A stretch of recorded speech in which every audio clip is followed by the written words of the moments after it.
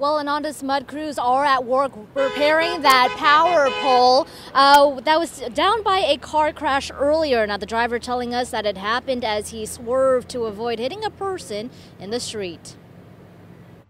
Bags of vegetables were strewn across the Toyota Corolla after it crashed into a power pole around 5 p.m. Sunday outside the AutoZone on Fruit Ridge Road near Stockton Boulevard. You could feel the electricity coming through the ground a little bit. It kind of felt like an earthquake for a few moments inside the store a few feet away from it. AutoZone manager Brandon Ziegler and his team rushed outside the pole, falling over the company's fleet. They were surprised to see no one was physically hurt. And sparks were everywhere going in the street, and the driver hopped out the vehicle. Ziegler, a veteran, checked on the driver who remained at the scene, telling ABC 10 he had swerved to avoid hitting a person in the middle of the busy road, thankful to be alive. The crash site was several blocks away from one of the city's Vision Zero priority corridors on Stockton Boulevard, which had one of the highest number of fatal and serious crashes involving pedestrians, cyclists, and drivers. The city saying 1 out of every 4 pedestrians hit by cars were in the road. Ziegler says while no one appeared to be physically hurt,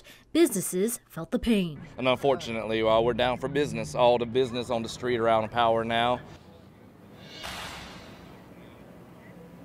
Now, the AutoZone did have to close for the day, and they hope to reopen for business as usual by 7:30 tomorrow morning. Now, SMUD had estimated that this would be all repaired and restored by 11 o'clock, but obviously that timeline will have to be pushed back. Meanwhile, the police investigators are telling us that their focus in their investigation is what caused this crash, but that confirmation won't be available for some time.